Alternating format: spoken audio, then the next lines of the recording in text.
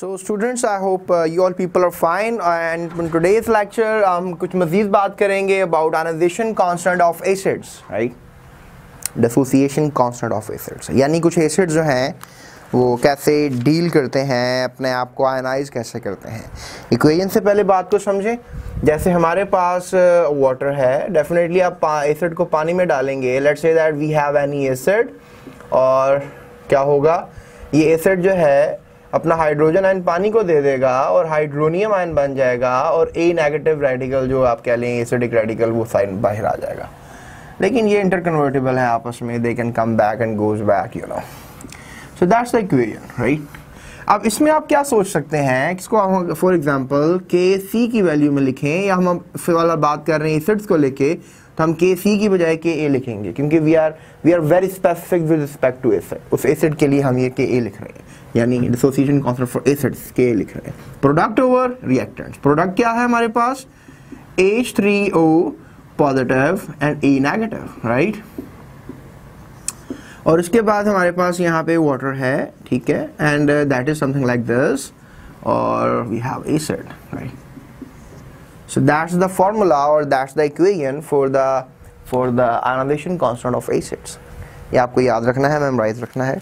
और definitely if you just take water away from here, then you can take this thing as A, right? First of all you have to say it like this, कि अगर आपको KC ही कह लें तो कोई गलत ना होगा, लेकिन अगर आपसे KA इसको बनाना है तो KA जो है, जब आप let's say that कि KC, अब वाटर आप यहाँ पर मूव कर दिया आपने, ठीक है, और H3O positive, A negative and HA, right? So that's the idea. So इसको अब आप पानी को बतौर कांस्टेंट ले लेंगे, तो ये KW के बजाय KA बन जाएगा, क्योंकि आप एसिड के लेकर बात कर रहे हैं। You will make the formula again. So that's how the things goes on. ठीक है। So ये हमारे पास जो होगा फार्मूला होगा for the dissociation constant of acids.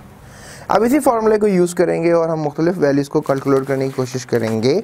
सो अगर फॉर एग्जांपल अगर K जो है वो ग्रेटर देन के ए वैल्यू -3 है, तो एसिड जो है वो वीक होगा। ये आपको याद रखना है। अगर आपके पास Ka की वैल्यू जो है वो आ रही है ग्रेटर देन 10⁻³ तो याद रखें वो वीक एसिड होगा, यानी 10⁻³ तक तो आप कहेंगे कि एसिड अच्छा है, लेकिन अगर 10⁻³ से वैल्यू ग्रेटर आ रही है तो फिर आप कहेंगे कि एसिड अच्छा नहीं है। और अगर आपके पास Ka की वैल्यू जो है वो आ रही है 1 to 10⁻³ तो मॉडरेटली स्ट्रॉन्ग होगा वो, ठीक है। अगर Ka की वैल्यू क्या आ रही है आपके पास 1 से लेके 1 to 10⁻³ तो एसिड जो है वो मॉडरेटली स्ट्रॉन्ग होगा, ठीक है स्टूडेंट्स। सो ये आपको बताएगा ना एसिड कौन सा है, अगर HCl है, जो सा भी एसिड आप यूज़ कर रहे हैं, कोई सा भी। उसके बाद अगर आपकी वैल्यू जो है वो लेस देन 1 आ रही है, ठीक है, कि A की वैल्यू क्या आ रही है is something that greater than 1 आ रही है, ये लेस है, K की वैल्यू लेस देन और ये ग्रेटर है, तो फिर आप क्या कहेंगे, अगर ग्रेटर देन 1 आ रही है तो it's mean that acid is strong.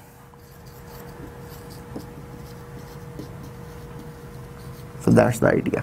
So इस तरह से आप कुछ टेबल भी देख सकते हैं, टेबल नंबर 8.7 इस पर आप निकाल लें। इसमें कुछ एसिड्स हैं, HCl है, इसकी वैल्यू आ रही है 10⁻⁻7, इसका मतलब बहुत स्ट्रॉन्ग एसिड है, क्योंकि 10⁻⁻7 का मतलब है कि 1 से वैल्यू बहुत ग्रेटर है। और नाइट्रिक एसिड है, सल्फ्यूरिक एसिड है, फिर सल्फ्यूरिक एसिड का एक एसिडिक रेडिकल है विच इज़ बाइसल्फेट, फिर हाइड्रोफ्लोरिक एसिड है, फिर एसिटिक एसिड है, कार्बोनिक एसिड है, हाइड्रोजन डाइसल्फाइड है, अमोनियम है।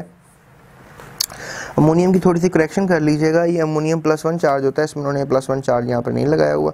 सो बाइकार्बोनेट है और वाटर है, ठीक है।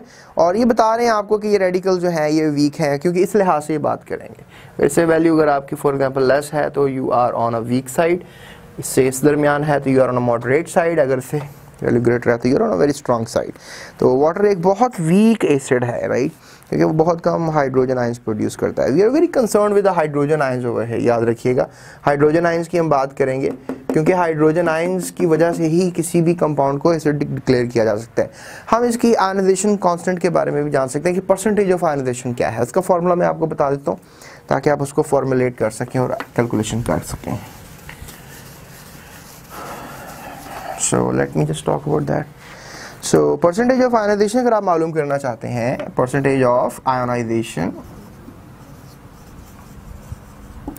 तो स्टूडेंट्स आप क्या करेंगे, you gonna amount of acid ionise over the amount of acid initially available, amount of acid ionized amount of acid initially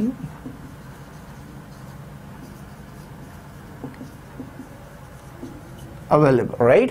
और उसके बाद आप इसको मल्टीप्लाई कर दोगे 100 के साथ। So that's the formula, right, that's the formula जिसकी वजह से आप इनके कांस्टेंट निकाल सकते हो। इस तरह कुछ निकाल कर भी दिखाए गए हैं। परसेंटेज ऑफ आयनाइज 1.33% आयनाइज होता है कोई एसिड जो है, और मोलैरिटी अगर 0.11 हो किसी एसिड की, एसिटिक एसिड की बात की जा रही है, तो एसिटिक एसिड जो है यू कैन से दैट कि इसकी परसेंटेज और आयनाइज्ड है डिपेंड करता है कि मोलैरिटी क्या है, ठीक है। मोलैरिटी पे भी बेस करता है कि कोई एसिड जो है वो कितने अपने अंदर हाइड्रोजन आयंस रखता है, तो उसके लिहाज से फिर आप ये वैल्यूज़ को कैलकुलेट कर सकते हो। तो दैट्स द वे आप किसी भी एसिड को जो है उसका आयनाइजेशन कांस्टेंट निकाल सकते हो। फर्स्ट ऑफ ऑल मैंने आपको ड्राइव करके दिखाया कि कैसे कि ए की वैल्यू निकाली जाती है। उसके बाद मैंने आपको बता दिया कि आप परसेंटेज ऑफ आयनाइजेशन भी निकाल सकते हो। जैसे एसिटिक एसिड है, कहा यह जाता है कि तकरीबन उसके अगर 1000 मॉलिक्यूल्स हों तो उसमें से 4 आयनाइज होते हैं। जैसे कि CH3COOH हमारे पास एसिटिक एसिड है, तो वो अगर हमारे पास अगर for example they are in 10,000 in number, तो ये तकरीबन CH3COO negative plus hydrogen ion, ये तकरीबन ये जो इसे हम एसीटेट आयन कहेंगे, जैसे हाइड्रोजन आयन कहेंगे, ये तकरीबन 4 हाइड्रोजन आयन्स प्रोड्यूस करेगा अगर ये मॉलिक्यूल्स 1000 हैं, ठीक है। तो ये परसेंटेज आप इसकी निकाल सकते हैं क्योंकि अमाउंट ऑफ एसिड आयोनाइज्ड, इतना एसिड आयोनाइज्ड हुआ है, amount of acid initially available 1000 molecules available थे, आप इसको मल्टीप्लाई कर दें 100 से, तो you will come to know about के अराउंड अबाउट जो भी आंसर आ रहा है कैलकुलेटर के लिहाज से।